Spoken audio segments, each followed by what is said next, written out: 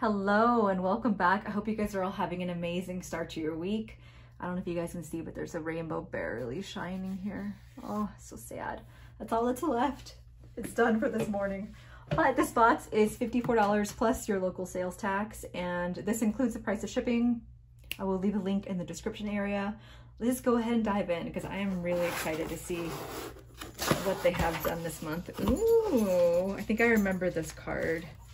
This deck that they use. All right, let's look at our oracle card. What does the universe have to tell us? My favorite place. I know there are places upon this earth that resonate deeply within me. I open myself to the healing power of these places. They are unique, just as I am unique. Oh, this hit hard with me. Yeah, everything in this card is exactly one of my favorite places. Is of course out in nature, but specifically this reminds me of an area that I like to go to a lot near me. So I need to get out there. I think this is a sign for me that I need to get out in nature. Even though it's snowing, just got to get it done. All right, let's see what the theme is for this month. Ooh, yes, so satisfactory. Bound by soil. If you listen closely, you may just hear the whispering and wandering of spirits that inhabit nature around you. In this exclusive collection, we pause and ponder, providing ourselves with the time necessary to connect with all of the natural elements that surround our practices. It is during this time that we are free to ask questions to guides, create relationships with elementals, or call upon the hidden wisdom that resonates within all living things. Through this beautiful season of growth and creation, we delve into the deepest and most authentic roots of our craft, bound by soil and enhanced by magical intent. Ooh, okay, so that kind of gets me excited. Let's see what else we have here in the way of artwork. We have the Sacred Soil spell. Oh my god, yes, I love gnomes. I'm a gnome addict. So we have the gnome, yay! I love this so much. Ah, yes, Gaia! What a gorgeous picture. Wow, I am absolutely in love. Wow, wow, wow, wow. I'm currently reading a book about all the gods and goddesses, and of course it started off with Gaia, and so this is perfect. I absolutely adore this so much. Wow. And this is what we have. Avert your eyes if you don't want sneak peeks. So let's see what we have here. Ooh. First things first, we have our incense. It says Forest Floors. It smells heavenly.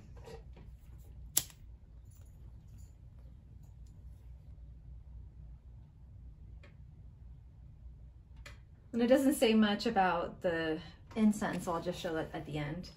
But we have some tea and it looks gorgeous. We have a muslin bag, which I like that you can reuse these, because I hate the ones that are paper because you just throw them away. Even though I don't use these, it's nice to have ones that are reusable. And then we have Earthly Bounty. Hello, gorgeous. And look at this Earthly Bounty. What a beautiful blend. Okay.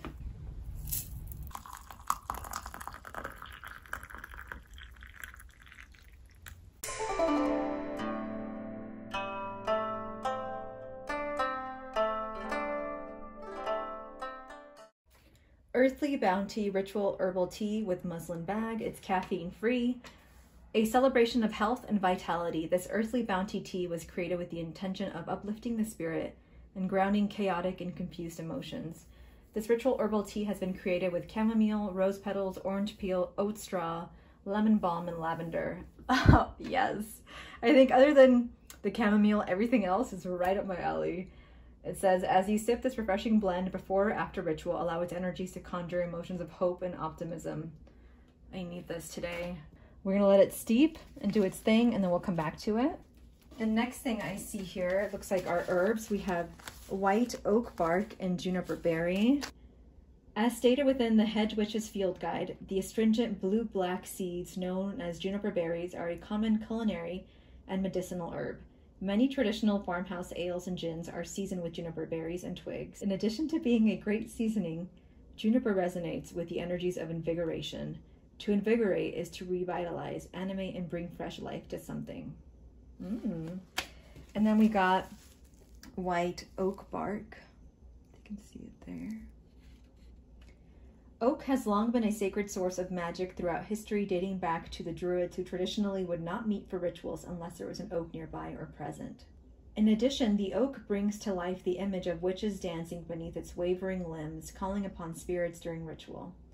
Carry a sachet of white oak bark with you during your day to draw good luck towards you. The sacred oak is a wonderful symbol of protection and strength and should be included within any practitioner's pantry of magical herbs. Lovely. And then we have a bundle of some kind.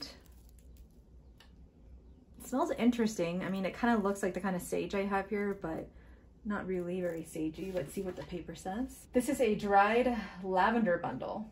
It says, this wonderfully fragrant dried lavender bundle was created so its cleansing smoke can waft throughout your sacred space. It is important that you burn this candle with caution without leaving unattended. Simply light one end of the bundle, allowing the flame to burn for a few seconds, then blow out and allow the smoke to rise.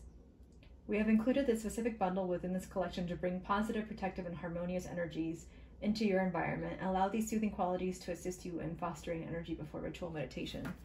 Interesting. I've never seen lavender look like this. The next thing I see here, it looks like our candle. We got a nice chocolate soil brown color. Nice and long. The Sacred Soil Spell Candle. We have hand rolled and anointed this candle with the intention of honoring Gaia, or the Great Mother Earth. As she provides us with an overwhelming number of blessings, we in turn pay our respects and recognize these attributes through our practices. As we stand before the dancing flame, we focus our intentions on the knowledge gained by the all-natural elements and ask that we are aware enough to continually recognize them throughout our daily journeys. This is a time where you can speak freely, asking for assistance during upcoming rituals or simply to pay homage. Nice. Up next, we have Ostara Sacred Salt. Look how beautiful that is.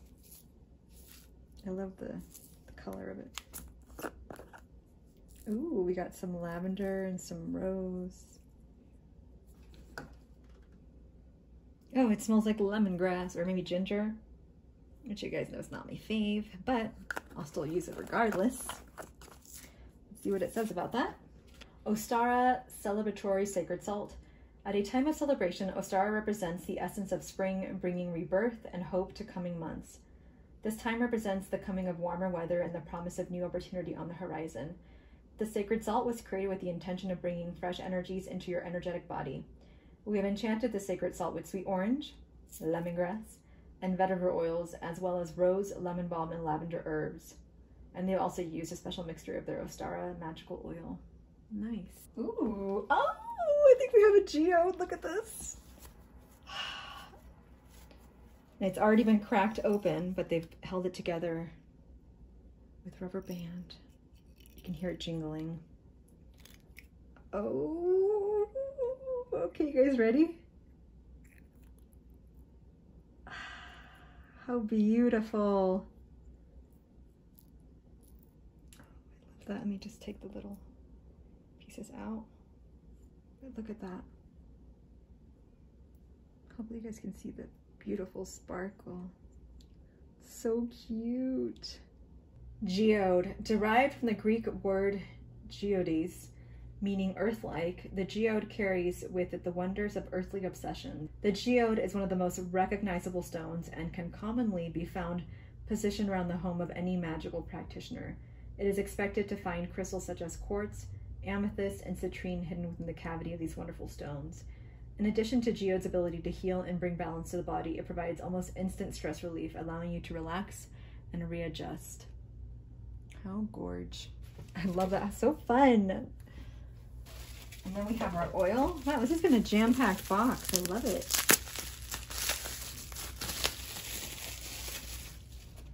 We have Earth Mother. Ooh. You can kind of see the plants in there.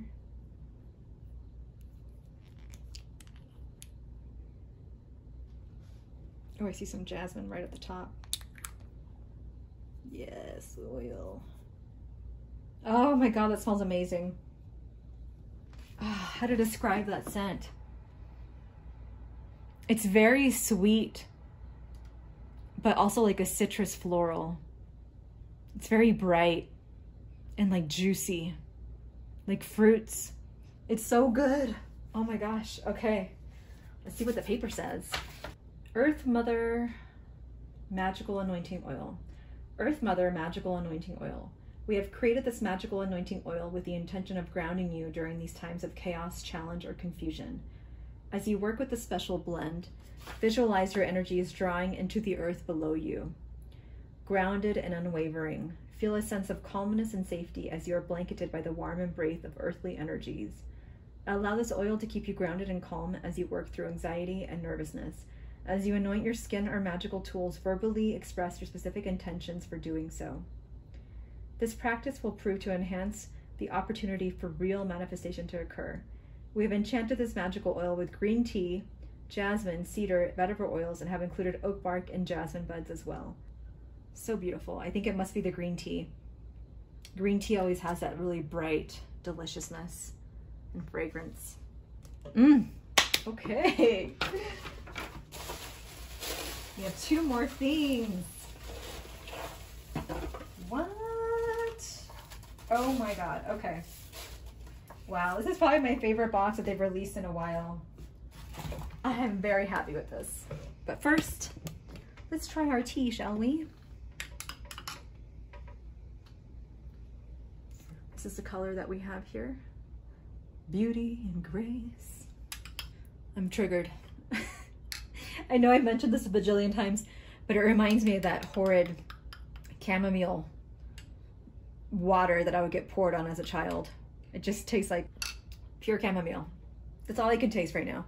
However, it's not bad. It just, you know, triggered. Okay. There's 2 things here, and I don't know if they go together or not, so I'm just going to show you the first thing. Ba-bam! Beautiful. Okay, let's see here. Okay, and so these items go together. And the second item that I have here, we got a hardcover of the Head Witch's Field Guide by Ciolo Thompson. Ciolo? I'm not certain how you say that. Oh my God. It's a hardcover deliciousness. Oh, and I love that they're in color. Yes. I can't tell you how disappointed I get when they do them in black and white. I'm like, no. This is beautiful. May nature's wisdom forever be heard whispering and guiding you on your path. Blessed be the witch's moon. Oh, cute. Yay. Okay, can't wait to read this, but as always, I will go ahead and show you guys all the cards quickly and then pull one for all of us watching the video and then show you what it says in the book. We are truly honored to have the opportunity to create an exclusive and first hardcover copy of this field guide. As you open the book to the first page, you will see a special intention from the Witch's Moon. The beautiful Head Witch's Field Guide was created by Ciolo Thompson, a self-taught visual artist who lives and works in Seattle, Washington. She uses multiple mediums and techniques in her work with a focus of draftsmanship and narrative development. Ciolo is also the creator of the best-selling Line Strider Tarot, as stated within the beginning of this book, providing insight on how to use these cards. It is stated, the botanical cards can be used as an oracle deck or as flashcards with this book as the study guide.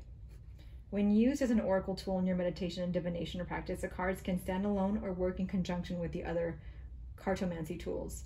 The book endeavors to help the curious learn about these essential plants and their historical application. This text discusses where to find the plants and what part of the plant is commonly used and whether they are primarily edible or medicinal. We were so drawn to these oracle cards for their variety of uses as well as the abundant amount of information found within the field guide. As with any new tarot or oracle deck that you begin to work with, we recommend taking your time to get to know this deck. Flip through each card, making your own first judgments and interpretations of the energies that they may carry with them. We always work towards intuitively determining what message each card may be hiding. Once you have focused your intentions on the pressing realities in your world or simply asking a specific question, pick your card as you see fit. As this is a very intuitive practice, be sure that you are truly focused on the process as not to be distracted by other outside energy. As you find the information within the field guide correlating to your card, read the description in full. You will easily be able to determine which message was meant for you. We always recommend keeping a record of important readings and any wisdom that you may have gained so that you are able to use these teachings and insights as future reference. This hardcover book and set of oracle cards shine a light on the true essence of connecting with nature in ways that allow us to communicate with them, understand their energies, and retrieve valuable wisdom from their spirit. May you step into a new sense of awareness and understanding as you continue to incorporate the power of nature into your practice. Sweet. Okay. Before I get into that part, here is page 1 in its entirety and page 2. Okay.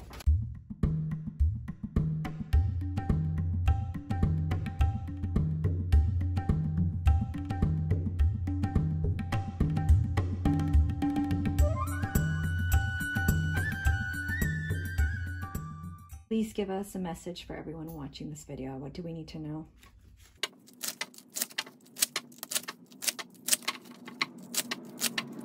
All right. Caution, wormwood, Artemisia absinthium. And the book is alphabetical, which is amazing. Oh my God, this book is so cute.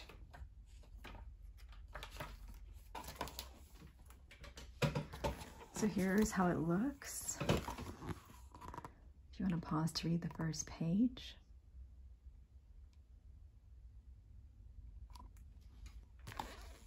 And then the last page.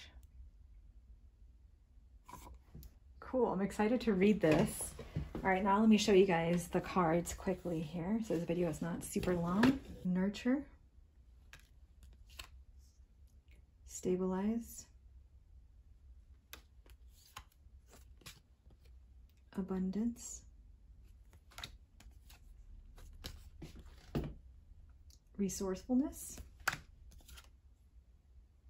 Dream. Brighten. Magic. Strength. Mystery. Preserve. Ritual. Tribulation. Adversity. Soothe. Build. Growth. Enjoy. Clarity. Adaptation. Courage. Protection. Purify. Subdue. Enhance. Repel. Sacred. Regenerate. Invigorate. Nourish. Ephemeral. Humility. Adventure. Sustain. Defend. Attract. Patience. Connection. Service. And last we have tenacity. What a beautiful deck. Oh, I'm so excited to have this. Wowza, wowza. All right, so that was the February Witch's Moon box. I absolutely love this box. This has just been exactly what I needed. If I had to pick my favorite, it's definitely going to be the artwork. I love it, but I think everything works together very well. It's a very thoughtful box. I love the book and the deck, but I also love the geode and the oil. Oh, okay, so first up is going to be the art, for sure. Absolutely love it. I mean, I can't get enough of it. And then it would be the book oracle, followed up by the geode and the oil. Let me know down below what you guys thought about this box and what your favorite item was. Oh, What a great job they did this month. Absolutely love it. All right, thank you guys so much for watching, and I'll see you in my next video.